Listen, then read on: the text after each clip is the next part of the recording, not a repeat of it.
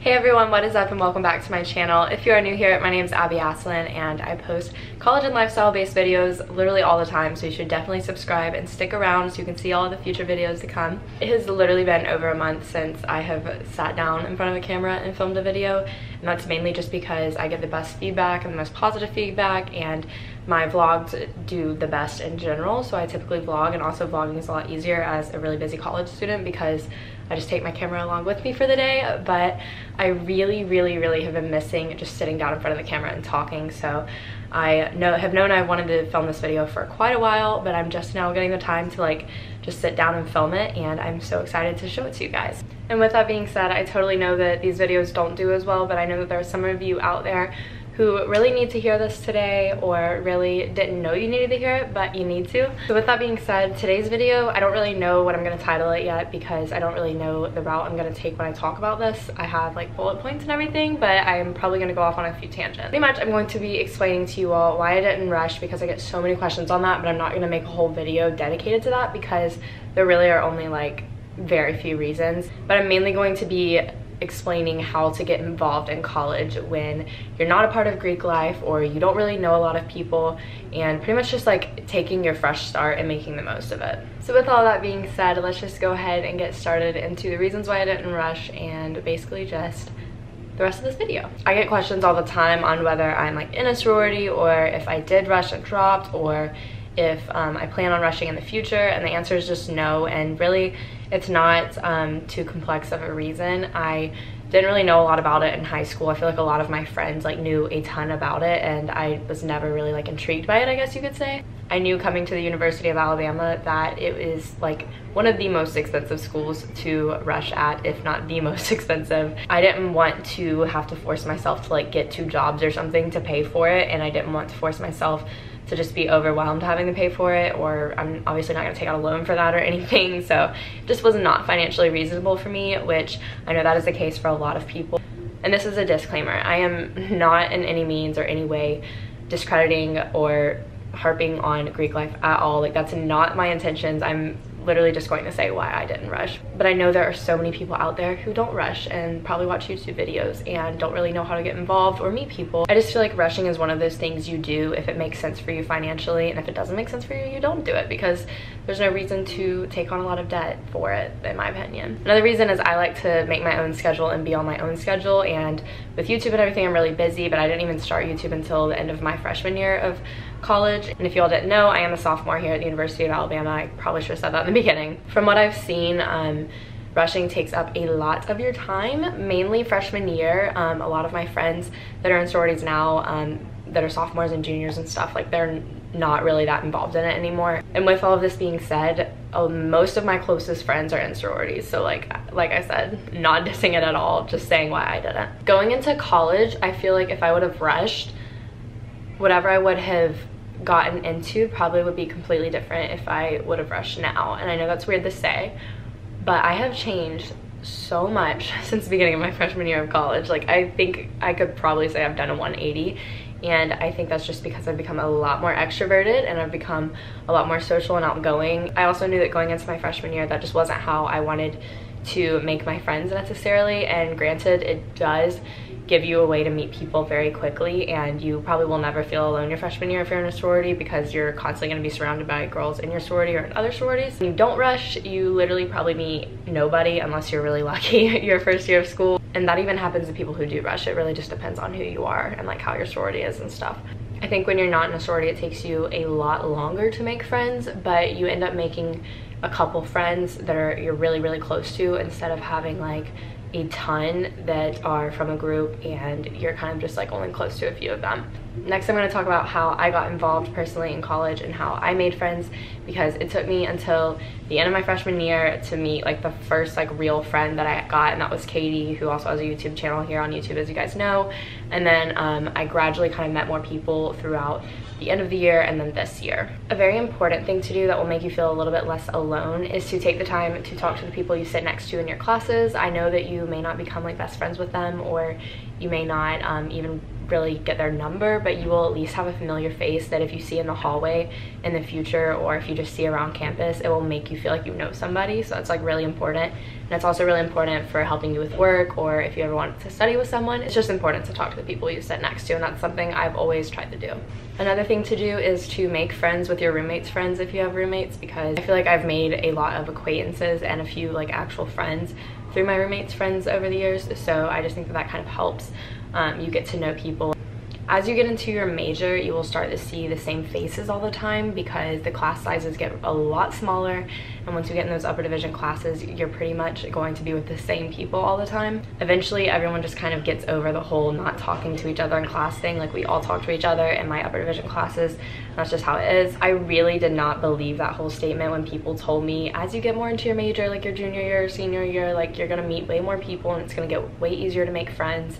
And I really didn't believe it at all, but trust me when I say that like it does get better. And as you get into your major, just be patient, and you're gonna meet people who have the same aspirations and goals as you, and you'll be able to study with them, spend time with them, and it's just really great. I definitely met a lot of people just from being in classes that are specific to my major, and like actually have been able to study with them and become friends with them and stuff. So it's really, really cool. With that being said, ask people in your class, especially those that you've had classes before, like as you go from those lower division classes to upper division classes, there'll be a few people that like end up being in the same sections as you for some of your classes, and ask those people to study with you. Like, it's not like you're asking them to hang out and like go get lunch or something. Like, just ask them to study with you and go to the library, and eventually you may become best friends with them, or maybe you just remain study friends, but either way, it's someone you know. We are fortunate enough to live in a generation where we have social media, and if you're not utilizing it in college to meet people, then you're doing something wrong, because it seriously helps so much. One of my best friends, Julia, that I know you all have seen in a lot of my vlogs, she messaged me on Instagram last year in the spring, at the end of the year,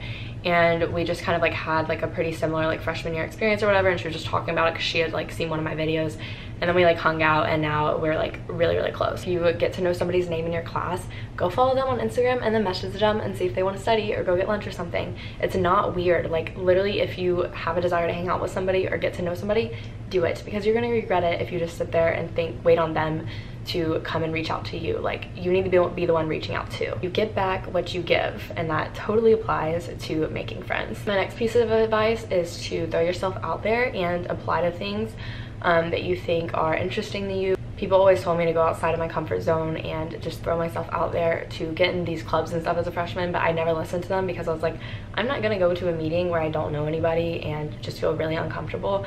But as you get to know people, it's okay if you don't really get involved your freshman year, but definitely try your sophomore year to like make more efforts to get to know people, or use the people you know to learn more about certain clubs that they may be in, or organizations they may be in, or something of that sort.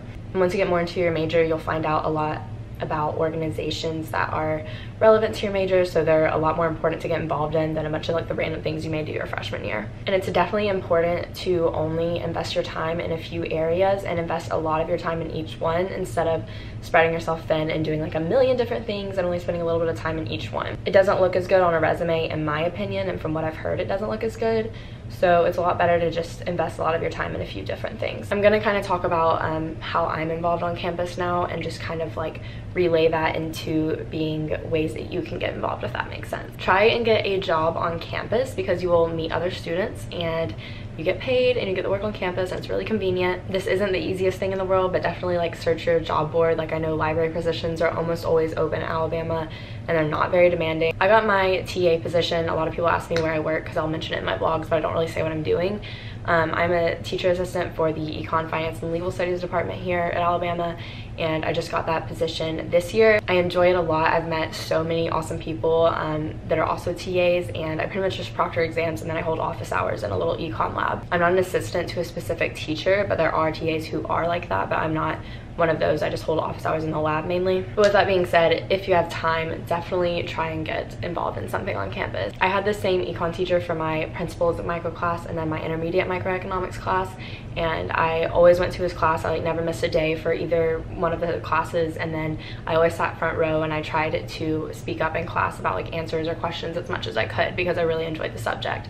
And just by doing that, my professor remembered me, remembered my name, and kind of like elected me, or I don't really, recommended me, that's the word, recommended me to be a TA, and I'm beyond thankful for the opportunity because I think it is so valuable and I'm learning a lot through it, and it's a subject I really like, so it's awesome. This is kind of a tangent, but with that being said, relationships with your professors are so important. Literally just go to class. You don't have to sit in the very front row. I just like to do that because I don't pay attention if I'm not in the front row. I'll sit on my phone or something, so I force myself to sit front row usually. Get to know your professors, whether you're going to their office hours and asking them for help, or whether it's just answering questions in class like I did, or asking a lot of questions. Just somehow get to know your teacher because it can really provide you with amazing opportunities. If you were super into sports in high school, definitely look into playing intramurals in college. I looked into volleyball my freshman year, but once again, I didn't know anyone, so I was too scared to do it because volleyball is what I played in high school. But I know a lot of people who have like done intramurals, or I know of a lot of people that have done intramurals, and they've met a lot of people who are passionate about similar things as them, and it just gives them a way to play their sport like pretty competitively without it being like too serious. Professional fraternities are another great way to get involved, or pretty much just to get to know people too. I didn't really consider them ever, honestly, until my friend Julia told me about Delta Sigma Pi, and it's a business fraternity here at Alabama, and I know they have them at a lot of other schools as well, but she's in it and she really enjoys it, and it's really good for networking and meeting a bunch of companies and just really getting to develop your professional and business skills. For me personally, obviously I want to do that because I'm in the business college, but they have professional fraternities like across the board, so definitely look into those, and those are definitely something that I would recommend getting involved in early, because then maybe you could get like an officer position if you get really involved in it and enjoy it and stuff. There's also fraternities based on majors, like there's an accounting fraternity called Beta Alpha Psi. Like you can literally just get involved in those and you will meet people with similar goals and aspirations, which is so important because you don't want to be finding your friends in like the wrong places. You want to become friends with people who are going to push you to be your best self and also have fun with you along the way. My next recommendation is through a church, and a lot of college towns, they have usually at least one, but there's normally, I know here there's probably like 2 or 3 churches that are really popular for college students, and it's a great place to meet amazing people, whether you're doing it through small groups or volunteering, or just going to church and like finding a group to go to church with. It's definitely a great way to meet some amazing people. I've met some amazing college girls here, and they were so fun, and we did like Friendsgiving together last semester, and it's so much fun, and it's just like a really good thing to go to, like especially small groups, because it really just de-stresses you and relaxes you and calms you down and kind of keeps your head straight. I don't know about y'all's professors, but I have some professors that literally tell us if we don't have friends in our major or like in our classes, and we don't really know any of the people we sit next to go up to them after class and ask them to like match make us with other people, like with friends and stuff. So we'll have people to study with, because it's like so important to have study groups and everything in accounting. It's just like too hard to do by yourself. Last but not least is to pretty much just get out of your apartment and your dorm. I was pretty much just stayed in my dorm all the time my freshman year. I did like go out with my roommates or go out with my friends every now and then, and went to football games with people. I never made that much of an effort to like go out and like just get lunch with people or anything. Like I literally just stayed in my dorm if I was going to be studying or whatever, and I should have just like studied with people in my classes or tried to make friends with people in my classes. But I tried, but I would just get really discouraged really easily, and I was really shy at first, and now it's like super easy for me. But once you start doing it, you get used to it, and you kind of get out of your comfort zone a little bit, and then it's a lot easier to make more friends along the way. And I say this all the time, you guys have heard me say this if you've been a subscriber for a long time, but just be patient, and that goes for meeting people and getting involved. You don't have to throw yourself into every organization in the world your freshman year.